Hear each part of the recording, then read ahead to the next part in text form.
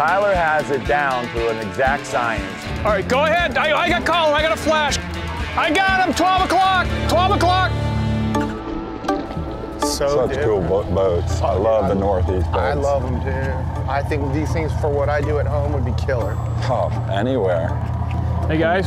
Hey, how's it going, Tyler? Good. Nice to meet you, man. Tyler, owner and captain of the Cynthia C harpoon boat. Thanks for having us out. We're stoked to check out your fishery here. Up here in the Northeast, and particularly the Cape Cod area, this is a fishing culture, both commercial and sport, with very, very deep roots. Awesome boat, man. What kind of boat is it? It's a 38 Holland, custom built, yeah. This is built up here locally? Yeah, it was built up in Belfast, Maine. All of the culture, all the flavor, all the awesome scenery aside, we're here on a mission, and our mission is to learn more about a couple of species, you know, that this area is known for. How long you been in this fishery? I've been fishing since '85. I was 17 when I harpooned my first fish. I've caught plenty of bluefin tuna in a lot of different places. I've caught the biggest in PEI, I've caught some of the smallest at home, but there's one technique that I have not experienced, and that is that Northeast harpoon fishery. There is no bycatch. This is the cleanest fishery there is. The harpoon fishery is extremely intriguing to me. I grew up in a background in the Keys of spearfishing. This is the shooting, we call it the shooting line. This is the first 125 feet of the rig. The rig consists of this, the shooting line, and then 500 feet of pot warp or lobster warp, 3/8 inch. One thing I really enjoy doing is picking other fishermen's brains, especially fishermen like Tyler. The harpoon's 12 feet long, and it's got a weighted end made of brass. The dart will come off completely free. The harpoon will slide up the line. Those fish show usually after 1 o'clock. Oh, okay. So that's why you need really nice conditions into the afternoon. Especially. And then, you know, like fisherman to fisherman, the book opens up. Next thing you know, he's showing us sort of the tricks of the trade. And this is why I rig like this. And this is why I have this rope custom made with wire going through it. I lean in, so if you can think about it, I'm leaning in, the belly rail's hitting me right about my hips, so I'm leaning forward, I got one, I'm like this. But you got your feet staggered like this, right? Yeah, I'm like this. This would be so hard. This stick boat fishery is really very similar to the California historic sword fishery that we have there with the harpoon. Coming into a fish, you've got two guys in the tower. One guy comes down the tower, walks the plank. Now you've got a wheelman and you've got a harpoon man. Is you gotta have ice running through your veins. You're standing over a $5,000, $10,000 bill, and you gotta put that harpoon on the mark, on a moving target, from a plank, on a moving boat. Just think about that. That is not an easy thing to do.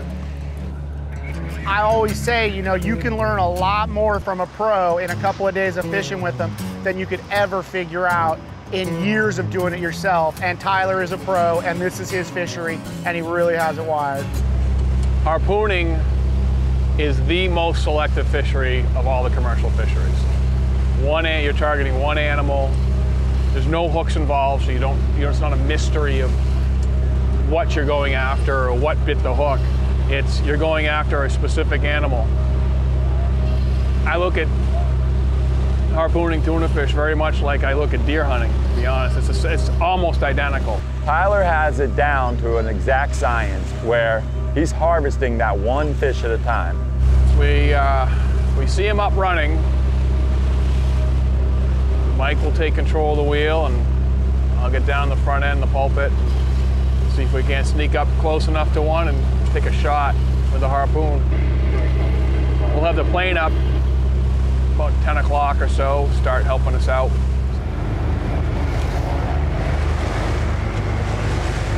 Can we go look at that nice water? Yeah, definitely. Yeah, climb back up. What do you think about it right in here? Does it look all right? It's good looking conditions? Yeah, good. Yeah, not for me. The plane serves multiple purposes. Number one, it can scout areas real quick, looking for tuna fish, obviously. Basically, if you think about it, it's just an 800-foot tower. Bluefin is kind of a unique tuna. One of the most interesting things about the bluefin, in my mind, is the distances they travel, why they travel, where they travel, the sizes they grow to in certain areas. You know, our average fish is 30 pounds, but that average fish in PEI is 700 pounds. That fish in the Gulf might be 500 pounds. It's just a unique species that occurs really in every shape and size you can imagine. And they get caught in almost every corner of the world. It's probably one of the most notorious fish for a lot of reasons. Come to your guy, you're 2 to 3 now. I would say come to your 2 o'clock. Yeah, I see him. Look at him right under us. Got him right there. You know what those are, right? Those were 50-pound stripers. Yeah, they look like tuna. There's tuna in here. Dougie saw them. There's tuna in here. You know, going into this, I had a feeling it's gonna be a lot of riding around, a lot of waiting, but when it was time to go, it's time to go. How far? You got him? I got him, I got him, I got him, I got him. Right there, 11 o'clock. Tyler, to me, is the best at what he does. There's a reason there's only one person who gets out on that pulpit when it's go time. I got resids right here. They were right here. Let them square up, Mike. Let them get up for a second. It's a skill, and it's not a skill that you build overnight. This is honed over years and years of experience. So what happened there, Tyler? Were they just porpoising up and down, or? No, they were up, just up on the surface. They were only picking a direction. They were. We had spent about 6 or 7 hours on the boat. We had a lot of opportunities. The plane had spotted spots of fish. You know, we had a couple false alarms with some big striped bass. Saw some fish quite a few miles away, ran for a ways to get up to them. By the time we got there, the fish had gone down. Started getting late in the day, and our spotter plane literally was low on fuel and had to go in. You know, at that moment, you're kind of thinking in your head, well, this might be over. Our eyes in the sky are, you know, they're gone basically. You know, now we're totally dependent on our own eyes. Right there, 12 o'clock, about 3 boats. Okay, 12:30, right there. See them rolling in white water? You got them? Yeah. All right, they're swimming. All right, go ahead. I got collar, I got a flash. Okay, square up on them now. Square up on them now. The thing that really blew me away about this fishing was everybody on the boat is in the game. Let me know when you got collar. Now the excitement starts. The adrenaline starts going. You're seeing fish. I got them, 12 o'clock, 12 o'clock. Start making our way towards them. You know, you're kind of thinking, oh, are they gonna stay up? Well, these fish did stay up. Follow, okay, get me on them. I got him, I got him. Oh God, smash him, smash him. Follow my stick.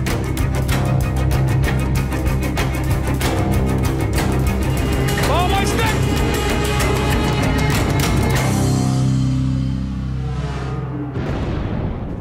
Hit him, hit him. Back it down, back it down, back it down, back it down, back it down. He's going, he's going, he's going, he's going. Did you buttonhole him? I don't know, I don't think so. Good, good, good, good, good, good, good, good, good, good. Slow me down, slow me down, slow me down. That's a monster, guys. That is a monster freaking fish. All right, you're about to see a recreation of Jaws. I don't know why he didn't zap. Nope, he's not dead, he's going. Say goodbye. One thing that marks a true fisherman is Tyler's not just thinking about that one fish. His efficiency was so good, he was able to actually get a fish, get him on the high flyer, Got fish just popped up off the bow. have another rig rigged up, ready to go, and we actually got a shot at another fish. Stick another one in. We're gonna go pre-rig. Mike, keep your eye out for them again. They might come right back up like they did earlier. Look at that. Woo! Oh my God, that's a donkey! Follow my collar. Follow. Hit it! Back it down hard, back it down hard! Hard, hard, hard, hard! Got another dart in another fish. Here we are fighting two fish over 500 pounds. He is deader than a doornail. He's dead. Let's do our dead thing. What do we do with dead fish? Make sure he's dart side down. Get that tarp nice and wet and get... They're electrocuting that fish. That fish dies immediately. No lactic acid, no burnout. They bring that fish into the boat in a matter of minutes. All right, let's get that fish bleeding. It's bled, gutted, and packed with ice. There's no finer product, and that's why Tyler gets out of bed at 3 a.m. every morning. Good job, boys. Good job. You tell me when you want me to go backwards. Right on the bottom, 157 feet down. This is a fishery I've wanted to see ever since I was a kid. What more exciting fishery is there than being out on a 20-foot pulpit with a 20-foot spear chasing one of the biggest animals that roam our oceans? 1, 2, 3. Probably the biggest thing that I learned here was the respect and the dedication that these harpoon guys have for this fishery. Coming here and having the opportunity to fish with Tyler was a great experience. Just meeting the guy, just talking to him, even if I never stepped foot on his boat, would have been a great experience. The guy is a wealth of knowledge. The guy is a true waterman, a true fisherman.